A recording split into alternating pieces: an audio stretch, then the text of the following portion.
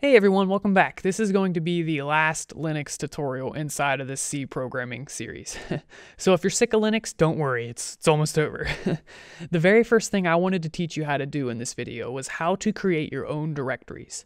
So if we do print working directory, you can see we are in the YouTube directory. And if we say ls, you can see that there's absolutely nothing in this directory. Well, I'm going to teach you how to put a directory into the working directory. So the way to do that is mkdir, which stands for make directory, and then you give it a name. Now when we say ls, you can see that there is a folder or directory inside of the current directory or the working directory. We can go into that directory by using cd test. And now when we say pwd, you can see that we're in that directory. Let's go out of that cd ... That goes to the parent. And now I want to talk about auto-completion because this is going to be one of the most helpful things, I promise. So to explain auto-completion, I am going to make a couple directories.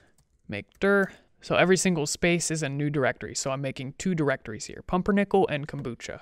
Now, when you type cd p and then press tab, it'll automatically fill out pumpernickel for you. It's awesome. I want to show this a little bit more, so let's make another directory. We're going to make a directory called plump. Now if you type cdpl, well, there's only one directory that will match this, and that's plump. So it's going to work. When I press tab, boom, there you go. The problem comes up when you don't type in enough characters to make it unique. So for example, if I delete down to the P and press tab, nothing happens. If I press tab again, it'll list all of the options that match that. And now we have to pick which one we would like. So I could add U and then press tab and goes to pumpernickel. Onyx, would you quit your drinking? Okay, I'm sick of your subliminal advertising. Just because you're my sponsor doesn't mean you can interrupt every single video. He obviously doesn't care. That's it for auto-completion. It's going to be super helpful once you have thousands of files and you just need to type things real super quick. The next command I wanted to teach you is called the echo command. So it's really simple. All it does is take whatever you give it and it will spit it back out in the console. So we could say echo, and then in double quotes we could say something like, hello world. Then when we press enter, it just spits it back out to us. And you're probably thinking, wow, that's completely useless. Well, we can actually do some pretty cool things with this. For example, we could do something like this. And now we can use a greater than sign to output that to a file called output. Now when we say ls, you can see that there is a file output. How do we see the contents of that file? We get to use a new command called cat. So we can say cat output, and you can see that the output is in that file. So whenever you need to redirect some text into a file, you can use this command right here. Let's try it again. Echo pizza. And we're going to put that into output. Now when we say cat output, the only thing it outputs is pizza. Where did hello world go? Well, this actually overwrites everything in the file. So you have to be super careful when you do something like this. If you want to append to the end of the file, meaning keep hello world and just add to it, you have to use two greater than signs. Just like this.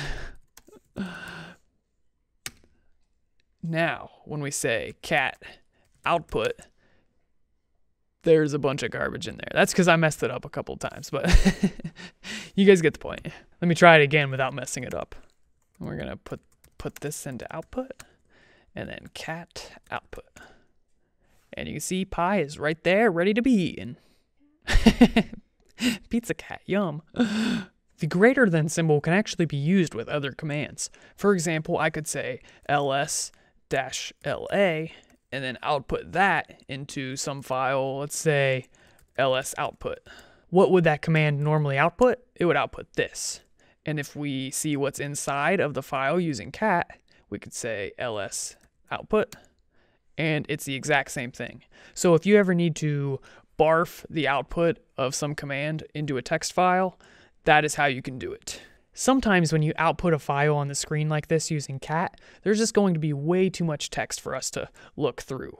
There's actually some commands to help us with that. Just to show that, I'm going to make the text in the file super long by appending this again and then just running that a couple times. So now, when I say cat ls output, look, it's so much garbage. Holy cow. Like, how am I supposed to read that? Well, the command you want is called less, because we want to see less of the file, you see? Then all we got to do is say the file name, ls output, and it only displays a little bit. Just to make it clear, I'll clear the screen, and then let's do it, ls output. There. And now you can actually scroll using your arrow keys. Pretty sick, I know. The trick is, how do you get out of this trap? That's for you to find out. I'm just kidding. You just have to press Q. And absolutely last thing I gotta tell you is if you're ever in a program that just keeps running and you can't get out of it for some reason, all you gotta do is hold Control and press C. So I know that was a lot for one video, and to be honest, the last couple videos have been a lot of information. So do your best to learn it all, but don't freak out if you don't get it all figured out by the end of the day.